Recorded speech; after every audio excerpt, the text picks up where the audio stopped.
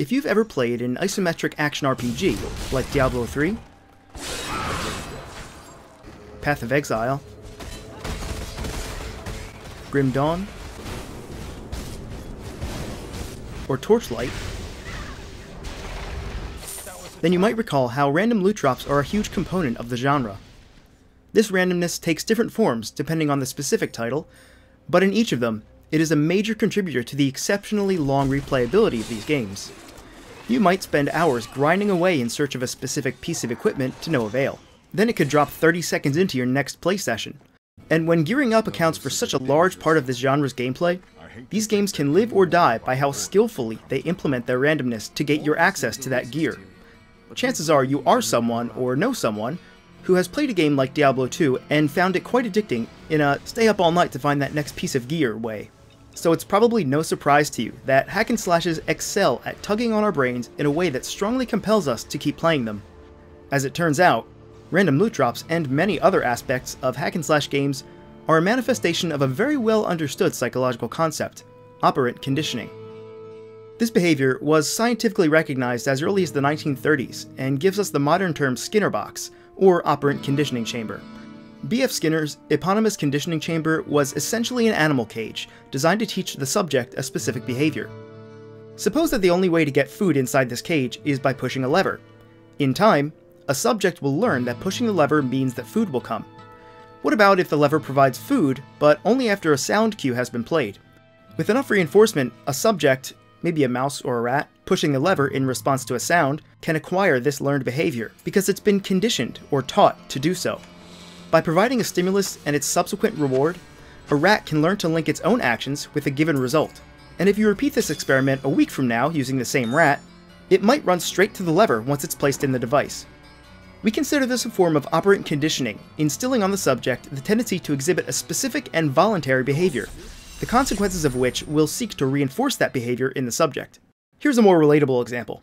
If you don't feel awake until you've had a cup of coffee, then you're already conditioned to have coffee every morning. The feeling of being truly awake that you get from coffee is a form of positive reinforcement that encourages you to keep drinking coffee daily.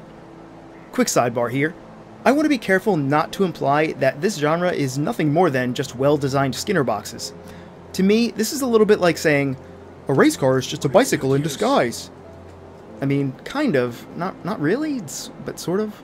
I think we can do a little better than this, dismissing complex systems of game mechanics as little more than a transparent psychological experiment. Using this psychological lens can be a fantastic way of gaining insight into some of our favorite games. That being said, the link between operant conditioning and randomness in games is fairly explicit. The player has a goal that they want to achieve, and randomness prevents that goal from being instantaneous and effortless. So we're willing to try endlessly to reach that goal, which reinforces the behavior and starts the loop over. Imagine if every time you tried to make a pot of coffee, there was a 50% chance that it just suddenly disappeared into the ether whenever it was finished brewing. Now we're in the same position as that lab rat pulling the lever in the Skinner box. If you really want that coffee, you might be willing to try making another 2, 3, 4, or 10 pots of coffee, because you know that one of these times you're going to get to drink it. And as much of an inconvenience as this would be in real life, we actually respond extremely well to such inconsistencies in video games and other leisure activities. After all, how fun would it really be if every time you played poker, you always got a royal flush? Removing that element of randomness, there's no tension, no suspense, or eventual reward, and the act of actually playing poker would get boring pretty quickly. But if you just put the right amount of randomness in, say drawing 5 random cards from a deck of 52, you've created one of the world's most popular card games. So where do we see operant conditioning in games like Diablo, Path of Exile, or Grim Dawn? The most obvious source is the random loot from monsters. Monster loot operates on a variable ratio schedule. In other words, you don't know how many monsters you need to kill until the next great item drop. It could be 10,000 monsters from now, or it could be the very next one. This is probably the largest component of addictiveness in these games, as variable ratio scheduling typically elicits a huge number of responses in a relatively short window of time. A response, in this case, is killing a single enemy, much like the response for our caged rat is to push the lever. This is just one reason why a game like Diablo is addicting. You never know when the next amazing thing is going to drop, but you're willing to spend just a few more minutes mowing down enemies in case it does drop. There are, of course, many other factors to consider. You can probably think of other game mechanics in this genre that condition the player to perform specific behaviors with the promise of reward. And how about the end game in these hack and slashes? Diablo 3 has rifts and greater rifts, the latter of which has no difficulty ceiling. You can choose to play through a randomly generated map, or rift, which can be many times harder than the hardest difficulty setting normally available. The incentive for doing so, aside from the gold, experience, and items, is that you can upgrade a set of items called legendary gems. These gems can only be upgraded by completing the greater rift, and only between 3 and 5 times each greater rift.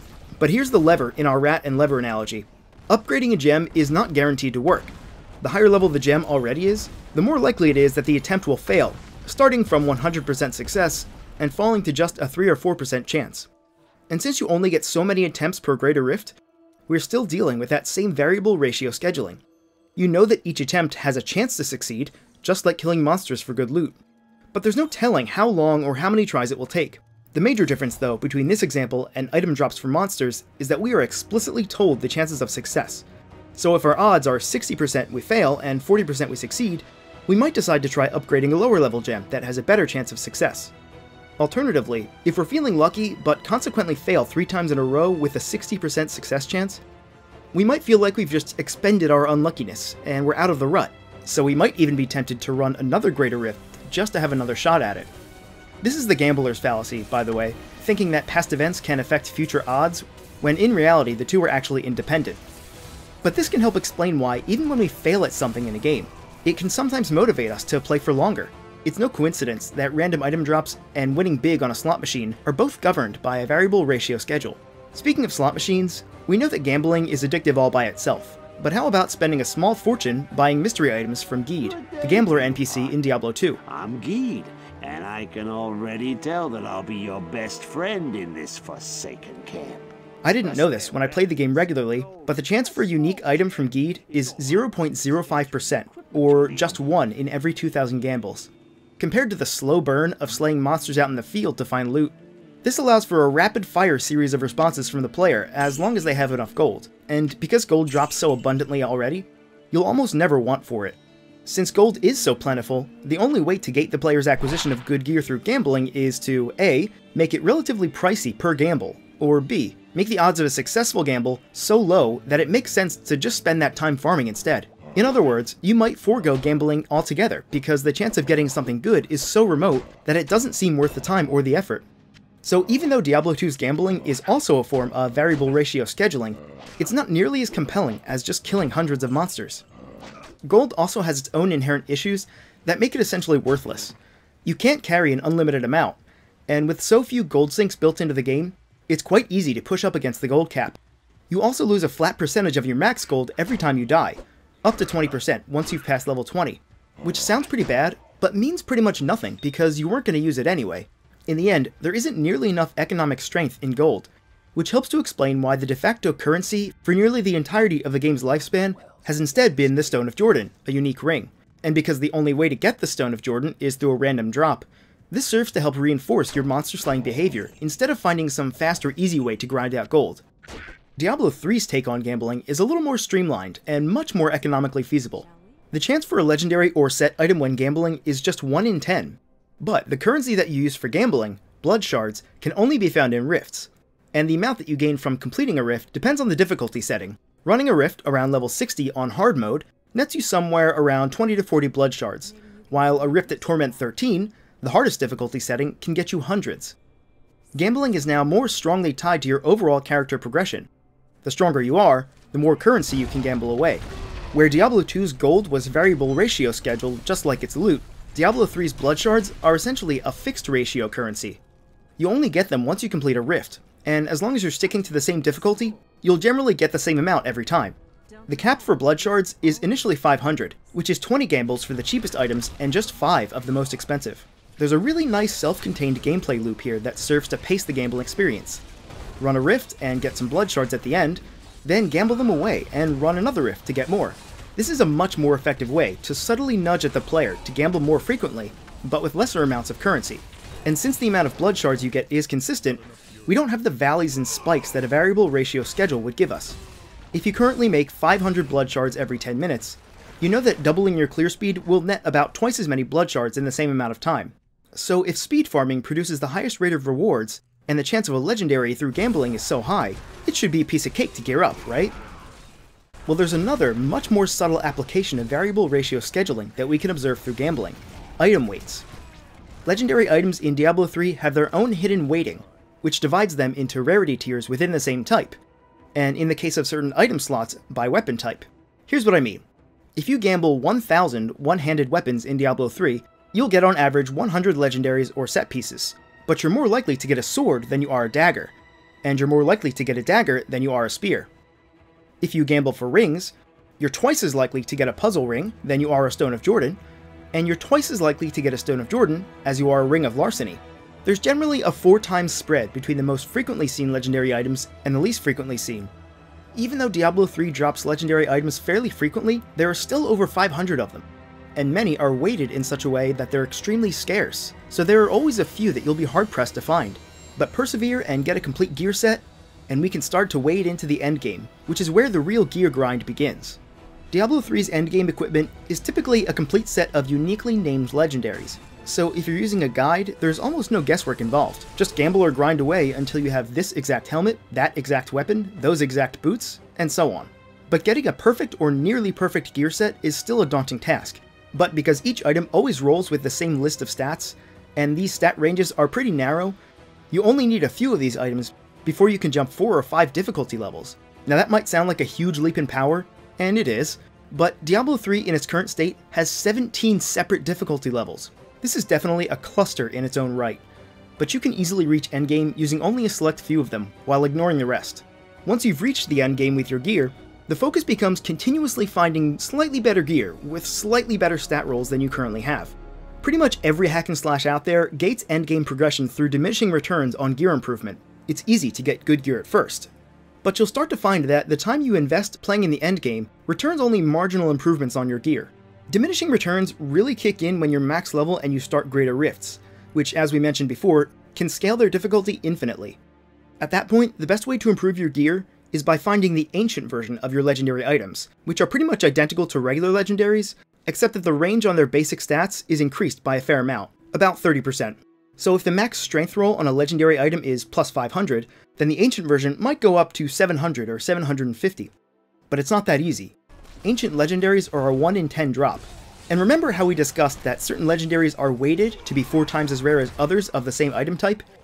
Here's where the chase really comes in. There are some items that are so rare that you can play for an entire 3-month season without ever seeing them, let alone the ancient version. And once you've gotten a set of ancient legendaries, you can continue to level up because there's no level cap, and you can also continue to rank up your legendary gems because there's no difficulty cap either. So even with your gear finalized, there's still a strong incentive to continue slaying monsters to find slightly better versions of that gear, as well as to level up your character as high as you can. If we consider each of these grinds to be analogous to a rat pushing a lever, we'll find that gradually we're able to push the lever more frequently, and our rewards, legendary items, are subsequently more frequent as well. So if you found the leveling process to be a bit dull because of its relatively slow speed and shortage of legendary gear, then it's quite possible that even with diminishing returns, you'll feel the need to pull that RNG lever even more strongly and be ever more compelled to play, simply because you can do it all faster. Here's a chart of my legendary drops in Diablo 3's current season. You can see that all through the leveling process, legendaries are few and far between. They're drip fed to you just frequently enough to cultivate that just 10 more minutes mindset while leveling. But look what happens when you reach level 70 and you start progressing through the endgame. Notice the ever-increasing frequency of drops as my clear speed increases. By providing you with ever more frequent drops, Diablo 3 attempts to offset the diminished excitement you get from item drops. By the time that getting 1 legendary is no longer exciting, getting 2 might be fresh and interesting. And by the time you can nab 2 or 3 from each rift, it might actually take 4 or 5 to really match the excitement you first felt. As for our coffee analogy, drink 1 cup of coffee enough days in a row, and your tolerance builds up. That 1 cup still has you feeling sleepy, so you reset your baseline at 1 cup, and add a 2nd cup every day. The bottom line is that when a repeated behavior becomes less psychologically rewarding, an easy way to recapture that magic, at least in hack and slashes, is just to give more of that reward. But even this has diminishing returns. Each of these drops is just a little less exciting than the one before it, and now I'm in a mindset where I'm expecting larger rewards all the time. Maybe getting 5 legendary items in a single rift is still only 90% as rewarding as the 1 per hour that I got while I was leveling. We're going to come back to this chart because there's a very interesting pattern here that we haven't touched on. For the sake of comparison, let's get a quick second opinion here from another popular hack and slash game, Path of Exile. These two games share very little in common, and consequently, the endgame in Path of Exile works quite differently. There are no legendary items in the game, only uniques, which aren't inherently more powerful than their standard counterparts. In fact, they usually involve a serious downside in exchange for an ability that is literally unique to that item. So there is no cookie-cutter equipment set that everyone can slap on. Instead, the heavy reliance on well-rolled rares does a fantastic job at hooking you for the long term, because there's rarely a best-in-slot item for each equipment slot. And it does help that rare items drop constantly. Any rare drop you see could be the rare that you need.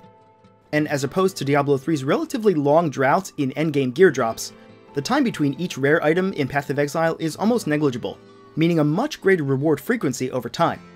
But getting that great rare item is still a challenge. There are so many different affixes, each with extremely large value ranges, that rolling a perfect rare item, that is, an item with the maximum possible number of affixes, each with the maximum possible stat, is basically impossible. And it's this impossibility that helps to keep us pushing the metaphorical lever, even after we've already sunk hundreds of hours into the game. So far, we've looked at 2 of the 4 schedules of reinforcement, variable ratio and fixed ratio. Next time, we'll take a look at variable interval and fixed interval scheduling. But if you think there's anything we left out from our variable ratio and fixed ratio discussion, feel free to let us know. We also want to give really special thanks to all of our patrons on Patreon, and we also want to welcome all the new patrons since the last analysis video. So, Alchemic, Parker Myers, John Hathaway, Julian Detris, Sam Myers, Delicious IB, Austin Yarger, C Bomber, David Lopez, Sebastian Becker, Useless Torch Studios, Moogle Girl, Cat Prog, Arno Benefice, Brian Hinson, Atlas Jackson, and Brian Feral Pony Feeney. Can we get a round of applause for these guys, please? Oh, that's just me clapping alone in an empty room. Alright then, well thank you guys. We really appreciate your support, and thank you for watching GameSoup.